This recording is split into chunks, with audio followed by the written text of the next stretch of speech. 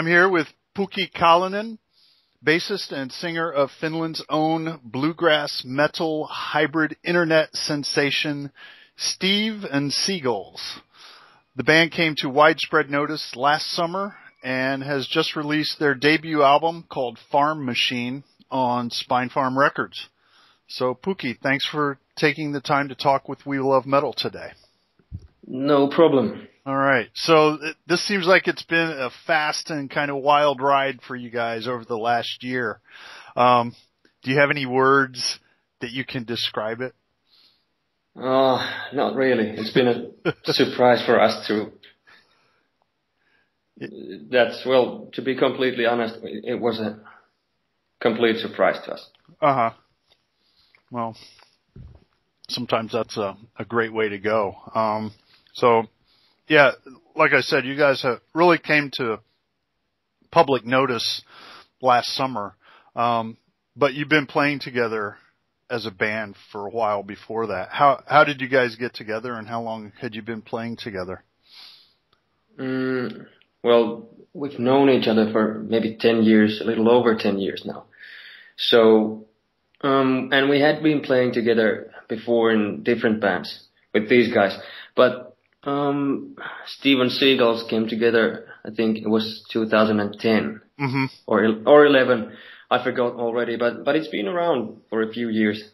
Well, actually, originally it was meant to be a sort of a concept band for a short restaurant tour, about 20 gigs or so. But it sort of took off. Right. I don't mind.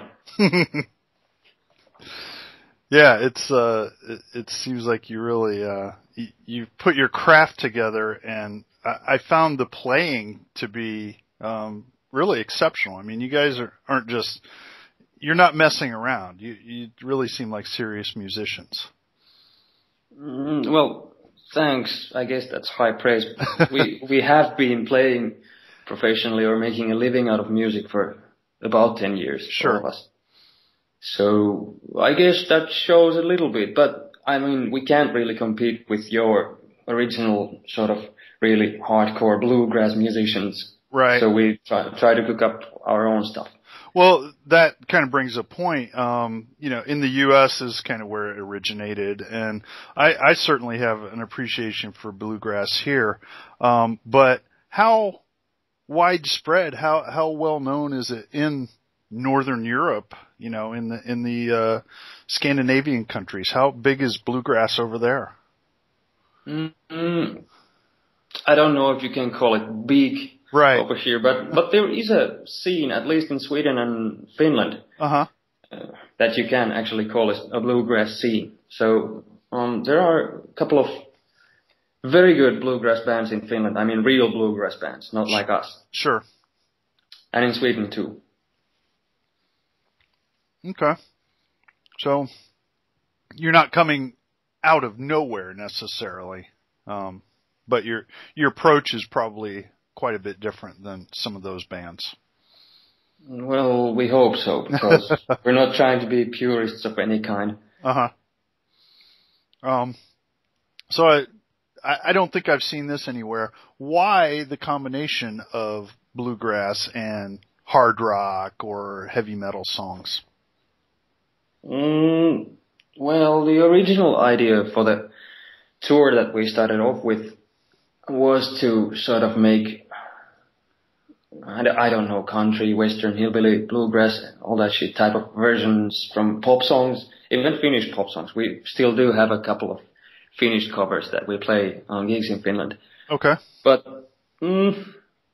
after things kind of took off for us, after we posted The Trooper in YouTube, I guess that's when we started thinking that maybe we should only focus on metal and rock and forget about Lady Gaga for a little while.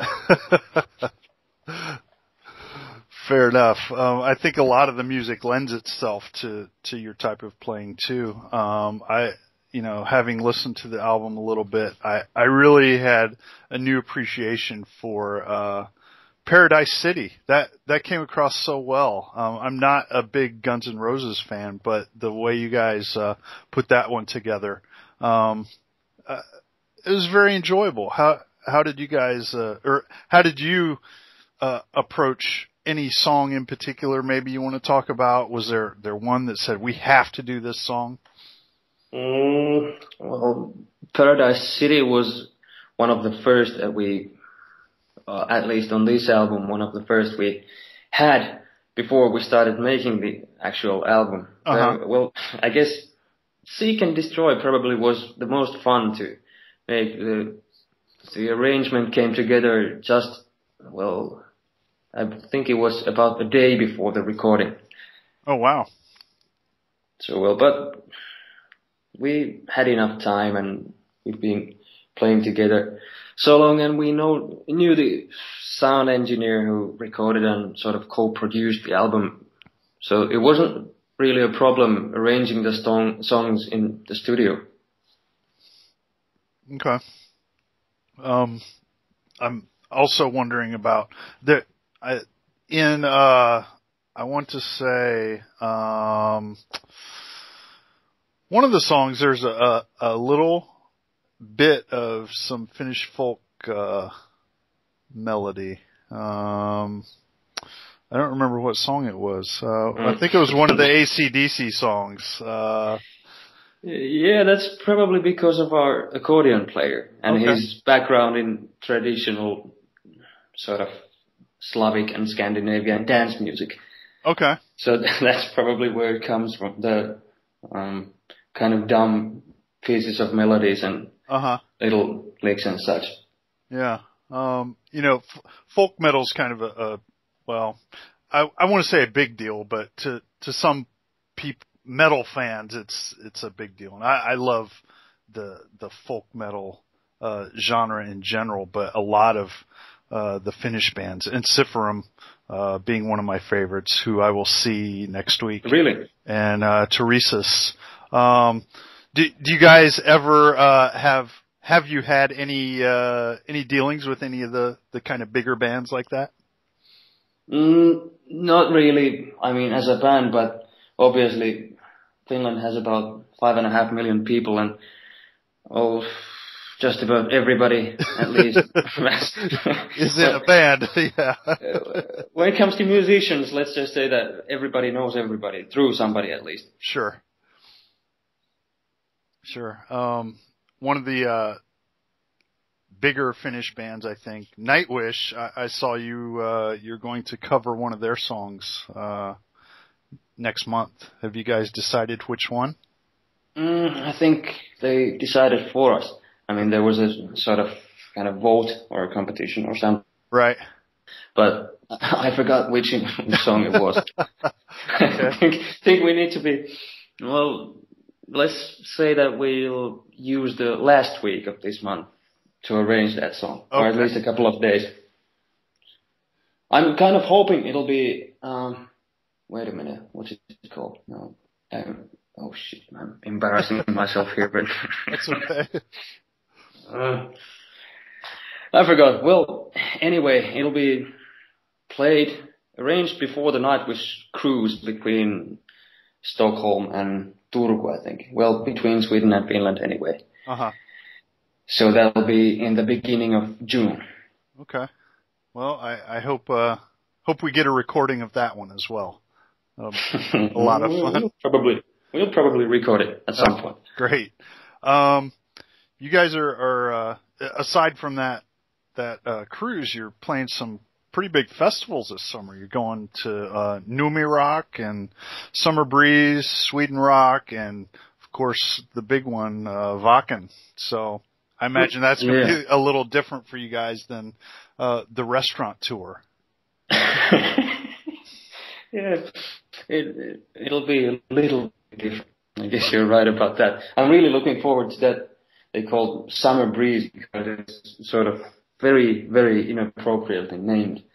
I mean, as for the bands, I think they have sort of just the heavier stuff and then us. Oh, really? Okay, so you'll be the light refreshment. You'll be the breeze part of the Summer Breeze? Probably. And of course, I'm really looking forward to all of the festivals you mentioned. Sure. I'm sure the reception will be great there. Most metal fans I run into are pretty open-minded, and metal isn't necessarily a sound, but a lot of times it's an attitude, and it feels like you guys have that, which is cool. Yeah, and I'm really looking forward to meeting like an actual metal crowd that has a sense of, well, they have some sort of a tribal sense. Right. Of sorts. Yeah, I think that's a good description. So you guys have done cover songs pretty much exclusively till now. Any originals in the works for you guys? Yep, there are a couple of those in the works, but too early to tell. I mean, if we get to make a second album, then probably we'll try to squeeze in a couple of our own songs. But it'll be still mainly covers. Okay. At least I think so. Yeah. It comes across really great. Okay, my final question for you today. Our website is called We Love Metal, and I usually ask whoever I'm interviewing, why do you love metal? But today I have to add something. Why do you love metal, and why do you love bluegrass? Shit, that's a tough one. Probably because they have at least one thing in common. I mean, they're both sort of folk music. Bluegrass being older folk music, traditional folk music, or so-called traditional, and metal being, at least in Finland, the more modern folk music. Right.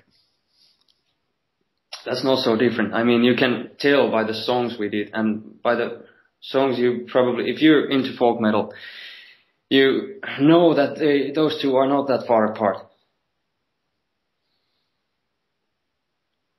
Sure, there's a synergy maybe between the two that kind of ties them together. They're not necessarily exclusive. So. No.